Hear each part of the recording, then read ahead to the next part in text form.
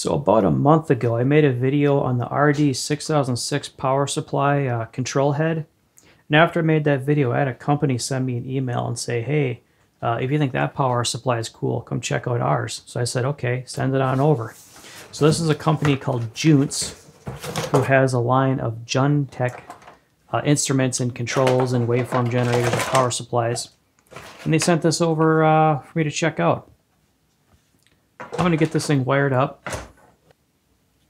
Now, like the RD6006, it needs a power supply. It needs DC coming into it. So this is just the regulation circuitry. This is just a step-down buck circuit. So you'll still need to feed it DC from a power supply source. But the thing that makes this one special is the controls are completely wireless, remote controlled.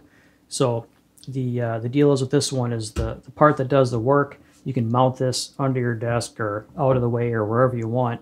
So this is the only thing taking up desk space. Now the model they sent over is up to 60 volts at 24 amps. So this thing is no joke. I mean, most lab supplies are around 5 amp. I'm going to go ahead and just hook up an old-fashioned incandescent light bulb to the output of this thing. Cat, you gotta knock it off. And I'm going to see if I can figure this out without reading the directions too much. Alright. So the display is kind of similar to that RD6006 in the layout of the voltage and the amps and the wattage. So I'm going to set it for 10 volts. That looks good. And current set to 24. I could leave it there, but there. We'll just do 4 amps. And I believe if I hit OK, that will turn it on. Yeah, light bulb's on. So there we go. Well, it's got a cool little run symbol when the output is on. And cat, you're going to have to settle down here. Let me get the cat out of the way. Alright, I'm going to switch out that incandescent bulb for an LED. Checking my polarity here. It looks like this is the negative side. So yeah, as I was saying earlier, this is a buck style, so it's basically a switching style power supply. There is going to be some noise. They claim it's 50 millivolts peak to peak. I don't know if we can believe that or not. We'll wait for Dave Jones to get his hands on one maybe. But I know some people are going to complain about noise, which can be an issue. Now, for someone like me, I'm just a repair technician. I haven't run into a situation where I wasn't able to repair something because of a noisy power supply. Now, for engineers, I can definitely see you need the best of the best. But for someone like me, I'm trying to set this to a reasonable 10 milliamps for that LED. I'm going to leave it at 10 volts. We're going to see what happens. I'm going to hit OK. Yeah, there it is. It is on without blowing up the LED, so that is nice. Do that again here. Okay. What was I saying? So yeah, about the noise. For someone like me who's just a repair tech, switching noise has never stopped me from doing something. Where I could see if you're an engineer, yeah, sure, maybe you should buy more expensive equipment.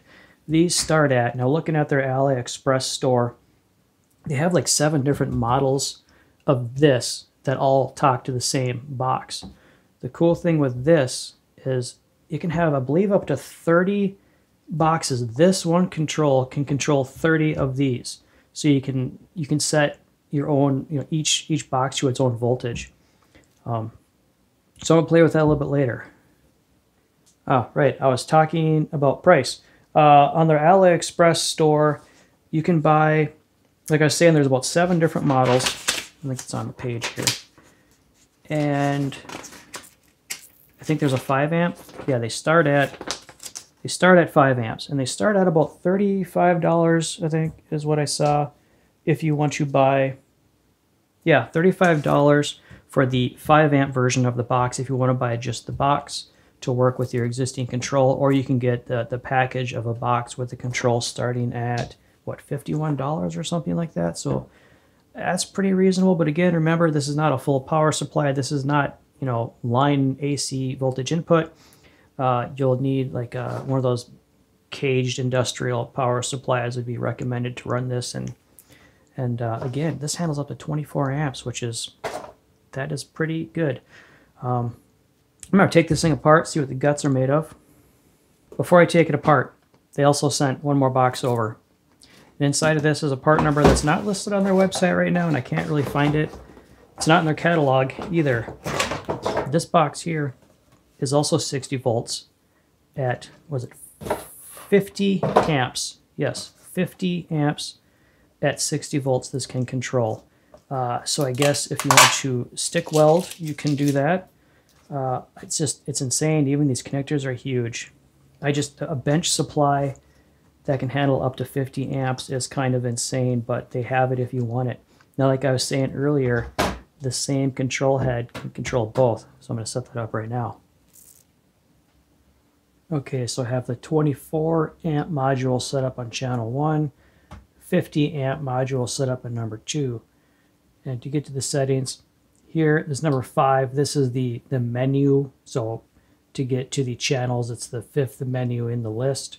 So I set on 5, I click OK. Now this is the channel. So I'm going to control channel 1. OK again. So now I can set the voltage.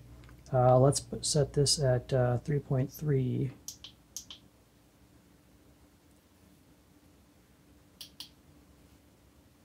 Okay, so I think if I click OK, it'll turn on. Yeah, so there it is. 3.3. It's reading a little on the low side. 3.3 in the module. Now I'm going to leave that power rail on, and then I'm going to switch over to channel 2. And now I'm controlling channel 2. So let's change the voltage on that to, we'll go, what should we do? 10 volts. All right, 6, 7, 8, 9, 10.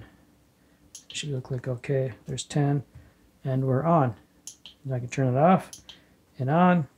Leave it run. I can even turn this all the way off, and it stays in the last set position. I'm going to switch over to current.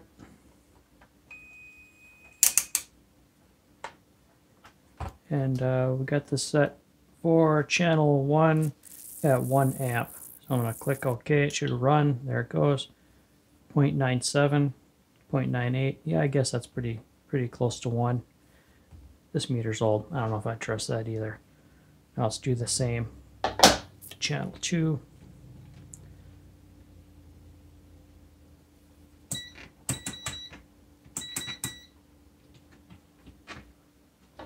So I'm going to set and go to channel 2, enter, and if I enter again, it should run it at 1 amp. Okay, and there it is. Oops, I just hit max. Anyways, 0.987, pretty close to 1 amp.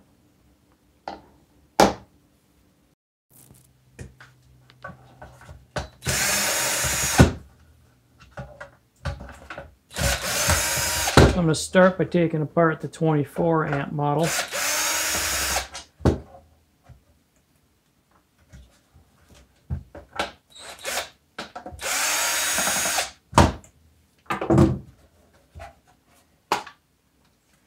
Ooh, a black printed circuit board. You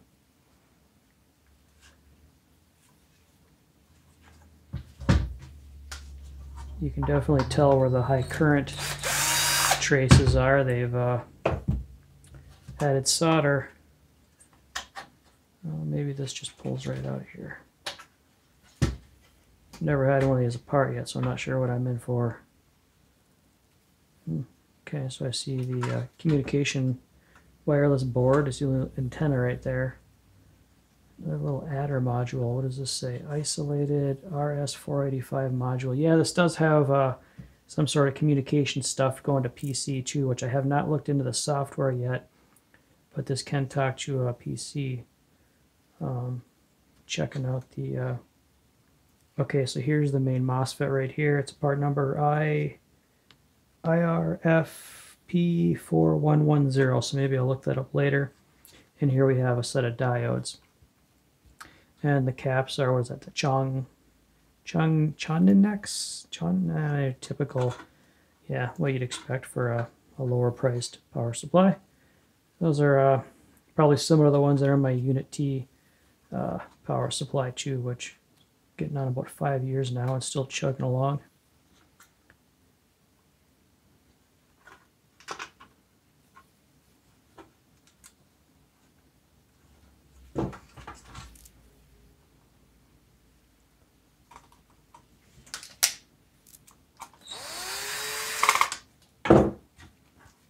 Alright, so anyways, we have our fan blowing on the heatsink, which is just for one main switching transistor and a pair of diodes. And of course, here's the inductor that works together with the switching transistor to make its voltage.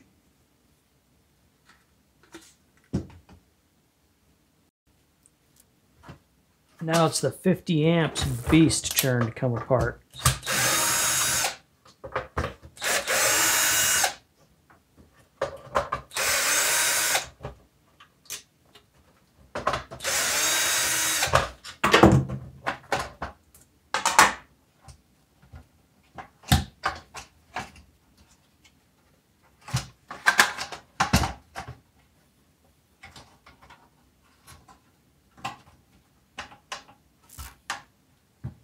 Well, come on. What is the trick to getting... Oh, I got to disconnect that connector. I think this just pulls off. Bear with me while I fumble. Yeah, there we go. It's just one of those plug-in deals. Now this should slide out. Okay. Disconnect it from here. And there's a fan connector right there. Ooh, look at that. 4 Mosfets, I think. Are these all? Nope, that's a diode. Okay, okay, so we have Mosfet, diode, Mosfet, diode. A little bit bigger packages on the diodes on this model. So let's see if they're just working in parallel, it looks like. Ooh, 2 inductors on this one. Yeah. There's the communication board. Here's just a jumper socket. Maybe that's where the option is for the PC communication. Yeah. Black printed circuit board again. That's kind of cool. Yeah, just more bigger version of the same thing.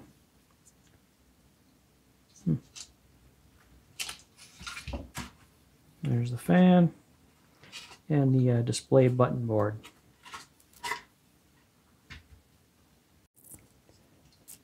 The IRFP 4110 MOSFET is good for 120 amps each, and there's 2 of them, so I believe they're being truthful with the 50 amp rating.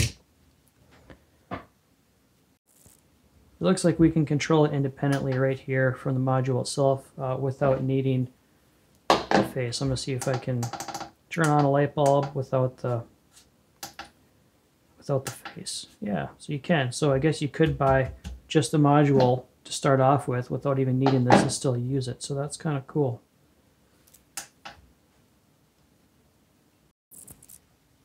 Here is the charge cable that came with the head unit. It's just USB on one side, barrel connector on the other. To charge a lithium battery that is in the box here. There, we got a charge light that's on, and it also has an icon right in the corner there if you can see it through the glare. Alright, yeah, you get the little lightning bolt next to the battery symbol there when it's charging. So anyways, this has a lot of features similar to the RD6006 as far as memory presets. Oops. You can change the settings of the display for quick response, automatic output, whether it turns on or off when you first power it up. You can set limits depending on your power that you're feeding it with. Brightness control, some automatic shutdown stuff. You can do English or Chinese.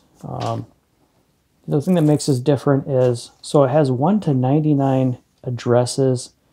It's a little bit of an English here, but it says the addresses. Different addresses represent different host power supplies. 1 to many control displays is possible. So I don't know if that means 1 control or 2 controls can control 1 box maybe. but then it has the 30 channels, which I believe just means one face can control up to 30 different modules for 30 different voltages. And the wireless range is listed up to 10 meters. Thanks for coming along with me with my first hands-on impression of this power supply. This power supply market is definitely getting interesting. Well, technically it's just a power supply controller. You'll still need a power supply to run it. But if you're looking for something that doesn't take up much bench space, again, you can mount this anywhere, under your desk or wherever. Maybe this is for you. If you need insane amount of current, yeah, this is a good option too. I'm sure I missed something if this power supply shows any interest, or if you have questions, or if I missed something important, I might make a second video. So let me know if there's anything I missed or if you're curious about. Thanks for watching.